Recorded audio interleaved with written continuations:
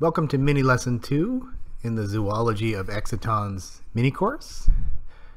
This time I want to talk about excitons in a particular material called molybdenum disulfide that's been an important optoelectronic material in about the past decade.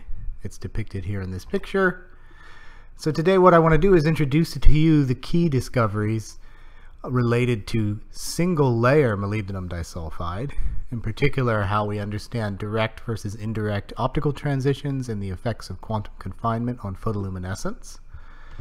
And then what I want to do is apply the hydrogenic model to both bulk molybdenum disulfide and single atomic layer molybdenum disulfide. And the reason for doing that is because it's really not particularly straightforward. We're not just going to plug into formulas. We're going to start by plugging into formulas and then sort of iterate back and forth with more sophisticated studies and to see, how to adapt our hydrogenic model to real materials. And so molybdenum disulfide is this shiny, flaky, almost graphitic stuff. It's basically weakly bound layers of molybdenum in the center, sulfur on the outside. They're weakly bound together, so you can sort of peel them off with Scotch tape. And you can peel them down to a single layer that's just a sulfur, molybdenum, sulfur, tri-layer almost. And so this is the paper from 2010, so more than 10 years ago now, that really broke open the field and pointed out that atomically thin MoS2 is fundamentally different than the bulk MoS2 material. So this is Mack et al. In Tony Heinz group. And so Mack and Heinz are still heavily involved in this field. Excuse me. So this is the band structure of MoS2. As we know in the hydrogenic model, eventually we're going to need band structure to get reduced mass. And so we'll be talking about that in just a second. But first I want to tell you the big observation that they made, which is that single layer MoS2 is really bright in terms of its fluorescence intensity. And so you just imagine taking a laser, say a green laser, shooting it at a sample. The sample absorbs the green laser and re-emits light, typically at a different wavelength.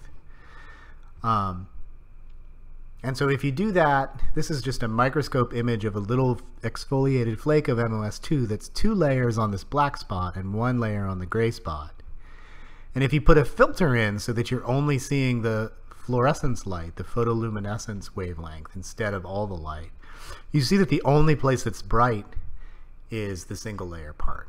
And if you do a spectrum, you see that there's a huge photoluminescence peak at like 1.9 electron volt photon energy in the single layer piece, but not much luminescence at all in the 2 layer piece. I mean, if you zoom in here, you'll find a little peak. And so this photoluminescence, essentially intensity, is strongly dependent on layer number. I mean, it's actually much more complicated, the photoluminescence quantum yield, but that's not a topic for today. So this is a major observation. For a while, since the discovery of graphene in 2004, people have been thinking about 2D materials, and this is really the first time that 2D materials came into the realm of optical activity, interesting optical properties, in the visible anyway. So let me just quickly remind what is photoluminescence. Basically it means light that we get from the so-called radiative decay of excited states. And so what happens is we have incident light that's, say it's some wavelength green, that can create an excited state from the ground state. And then the excited state can re-radiate light, typically of a different wavelength than the initial incident light. So that's just sort of the simple process. To get a better idea of how this actually works, and especially why the wavelength of the emitted light is most often not even close to the wavelength of the incident light, we should look at this on a special diagram that shows energy levels as a function of some generic, we'll call it a reaction coordinate, characterizing, say, atom-atom distances in the ground state versus the excited state. So you could think of it as like almost like a near neighbor distance, I guess. And so in this picture, the energy as a function of this particular atomic coordinate Q is parabolic near the ground state minimum and also parabolic near the excited state minimum. But when you absorb the incident light, you make a vertical transition from the minimum of the ground state into some off minimum point on the excited state parabola. And then on very, very fast timescales, the geometry of the excited state, namely the value of Q, relaxes towards its minimum. Right? It lowers its energy until it gets to the minimum of this excited state parabola. So that's the new geometry of the excited state, and you would reach that on timescales of, picoseconds or less. And then at that point, you can de-excite back down to the ground state, emitting a photon that now has a different wavelength or color than the incident one. And in particular, the energy of the excited state should be typically lower.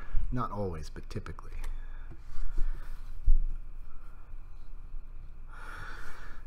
So to talk about MoS2, we need to also introduce another perspective on transitions in a solid, and we need to go back to the band structure picture. So what I just showed you was something like a real space picture with that atom spacing coordinate on the horizontal axis, and now I'm showing K, the crystal momentum.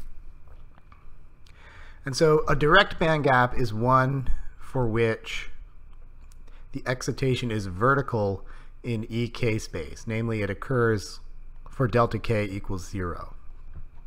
And this is the strongest, the most likely type of transition to occur, either up or down.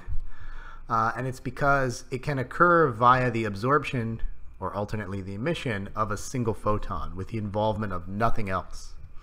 Right? And so direct band gap transitions are going to have very strong absorptions and emissions. And another way to say that, if you're into quantum mechanics, is that there's a large matrix element for the transition. So by contrast, it's possible that the lowest energy gap in the material occurs between a position in reciprocal space for which delta K does not equal 0. So you might have to move horizontally as well as vertically. And in this case, it can't happen solely by the absorption of a single photon. It must be assisted by scattering with a phonon, a lattice vibration. And so in this case, because more than one particle is involved in the process, the probability of it happening is dramatically reduced. And indirect gaps have relatively weak absorptions, weak photoluminescence intensities. So this is the situation in molybdenum disulfide in a theory computation reported in Yaziev and Kiss back in 2015. On the top, you see the actual band structure of the bulk MoS2. And the lowest energy gap in bulk MoS2 occurs between the top of the valence band at the so-called gamma point, which is the K equals 0 point of the Brillouin zone, and about halfway to the K point in reciprocal space. It doesn't really matter what all this notation means. It's just delta K does not equal 0, so it's indirect. And so what happens here is, as you start to thin down the bulk MoS2, you get quantum confinement effects. So basically particle in a box effects, whose main effect is to take this blue point and raise it higher and higher in energy while keeping everything else almost exactly the same. I mean, not the same, but the main one we should focus on is that this is going up. And in particular, if you look at these parabolas at the K point, they're pretty much staying fixed while this goes up. Right? And so what happens is, as you go down to monolayer MoS2, this point has gone up above the minimum at the K point. So now the lowest energy gap is between the top of the valence band at the K point and the bottom of the conduction band at the K point, which is a vertical transition. And so you've gone in the bulk from having an indirect transition where everything optical is super duper weak to a direct transition where everything optical is super duper strong. Okay? And this is the big discovery about single layer MoS2, is that you can make a transition from a traditionally indirect gap semiconductor now to a direct gap semiconductor in the single layer. So what does this have to do with excitons? Well, this whole excitation process is definitely involving an electron and a hole. But how do we know we're seeing excitons? What are their properties? So let's first recall our gallium arsenide study, where we said the signature that we kind of tend to look for in excitons is a sharp peak riding on top of a continuum background. All right? And so let's take a look at MoS2 and see if we can see that type of structure. So this is from the original paper from 2010. In this case, the black data is optical absorption, and the red data is photoluminescence. And so if we just take a look at the absorption spectra, you can see these A and B sharp peaks in the black curves, and maybe they're riding on a continuum background. It's not completely unreasonable to think so.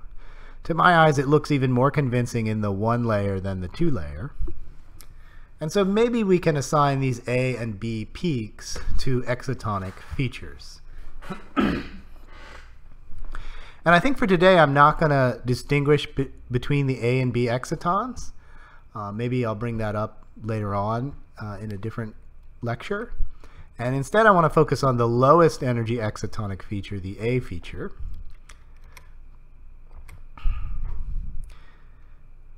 I, which is actually only visible in the luminescence, is the indirect gap that's only present in the 2-layer film and not the 1-layer film.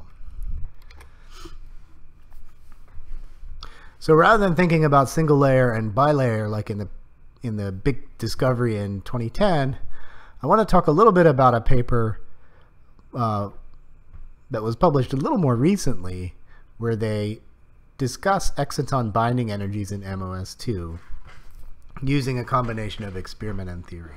And so in the graph on the right, you can see an absorption spectrum near the A peak, where I think it's fairly obvious that you have a sharp peak riding on a continuum background. And the main point of this paper is to discuss what is the origin of the A star peak. Now, I'm not going to focus on that in my slides today.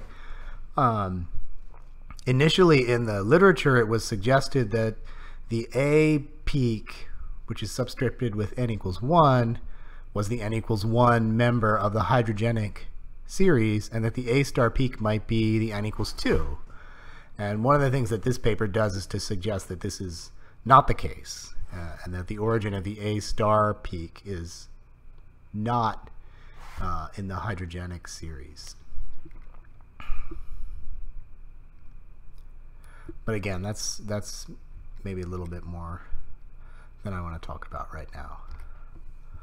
But what I first want to do is just take this data and sort of what we know about MoS2 band structure and just do a 3D exciton calculation, right? So let's just plug in.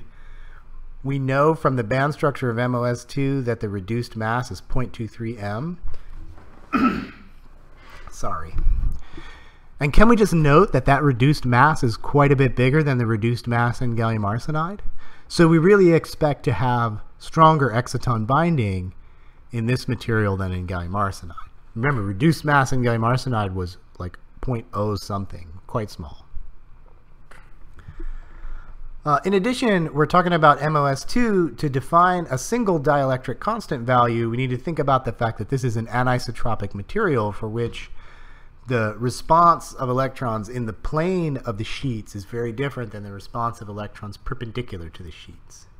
And the way you characterize that by a single number is to assign to the effective dielectric constant the geometric mean of the anisotropic dielectric constants measured for the bulk. And so E parallel is in the sheet, E perpendicular perpendicular to the sheet. Geometric mean of 8 and 20 is 12.6.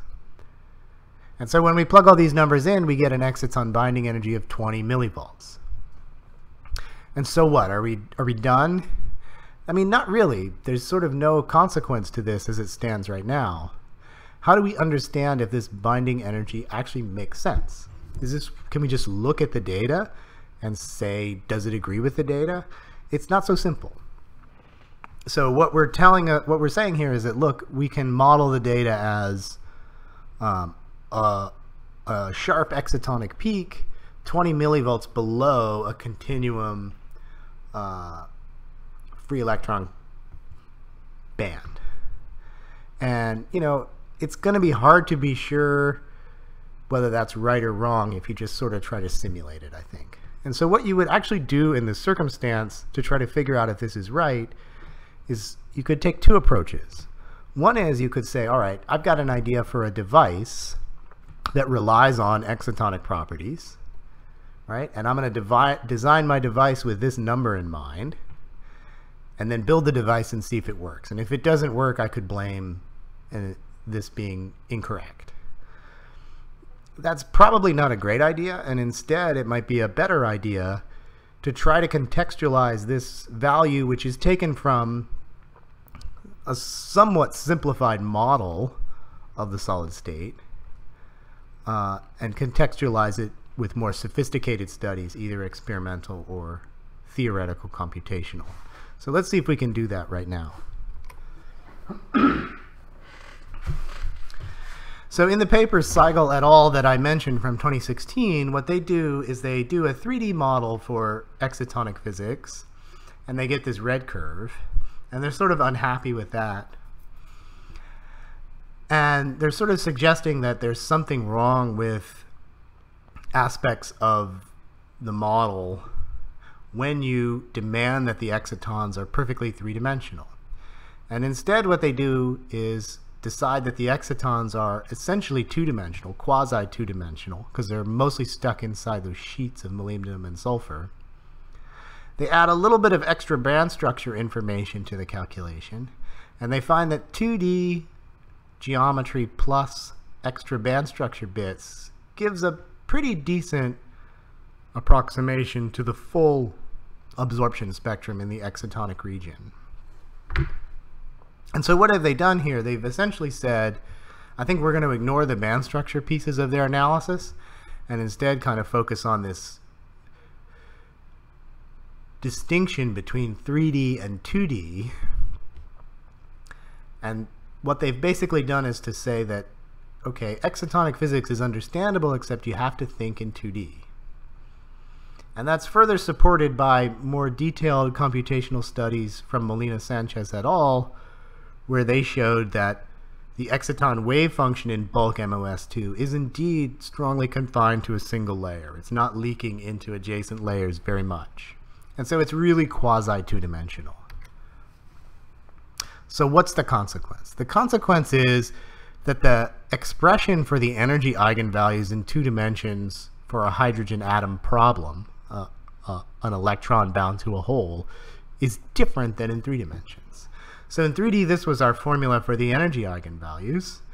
But in 2D, it's almost the same, except the denominator is modified with this factor of n minus a half. And so when you plug in n equals 1 to get the lowest energy state, so the one that will tell you the exciton binding relative to sort of the conduction band minimum or whatever, you get that the binding energy in 2D is 4 times the binding energy in 3D. And so if it's true that we have to consider bulk MoS2 as quasi-two-dimensional, the 20 millivolt binding energy value is not correct.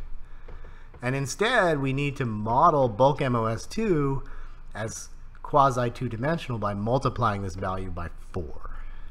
And so the binding energy would be 80 millivolts instead of 20.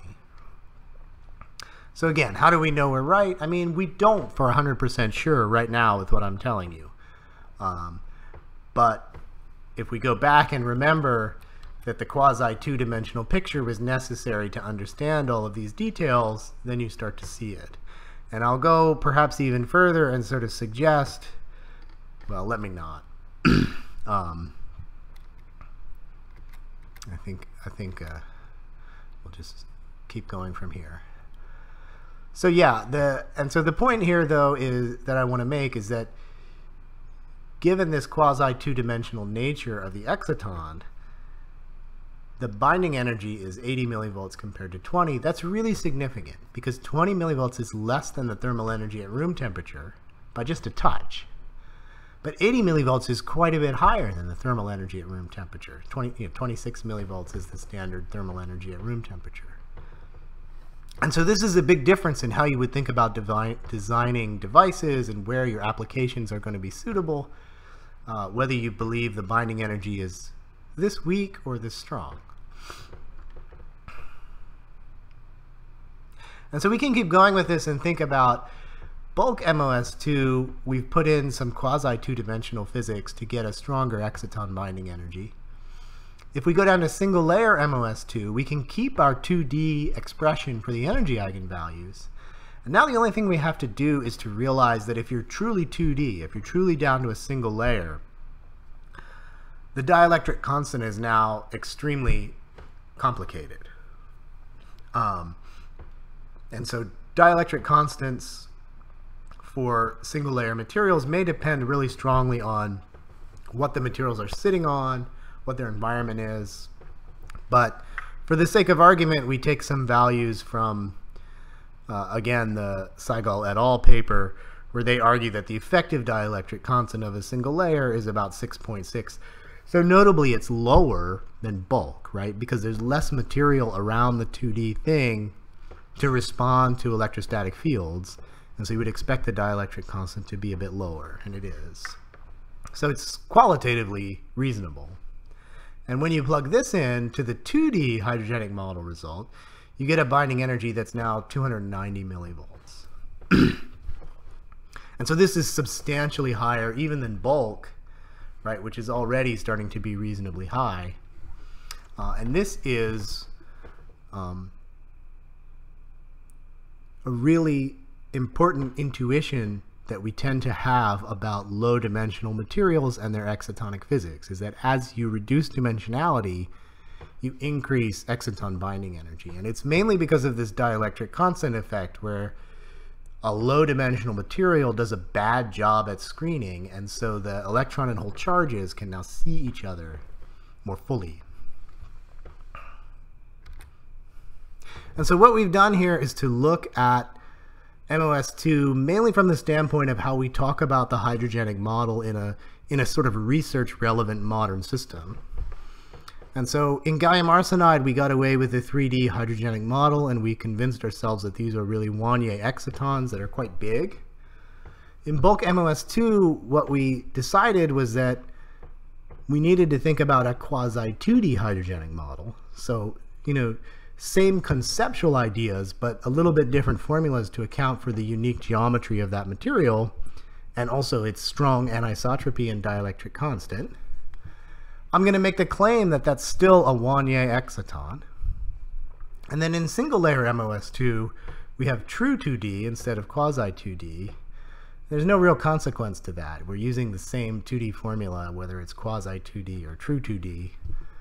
But we do have to, again, think carefully about how we're assigning our dielectric constant. And I think this is also considered Wannier, but it's an interesting exercise to ask how you would go about calculating the average radius of excitons in MoS2 using the hydrogenic model to see if they're really Wannier in your opinion, right? So you would maybe go through these slides and see what we did for the various energy calculations we did, and kind of apply the same thought process to the average distance between the electron and hole. And so you can use the references in these slides to guide your discussion, and I would suggest that you look through them somewhat carefully, almost as an exercise in how you read a paper for research. So I'm asking you about radius of excitons, right?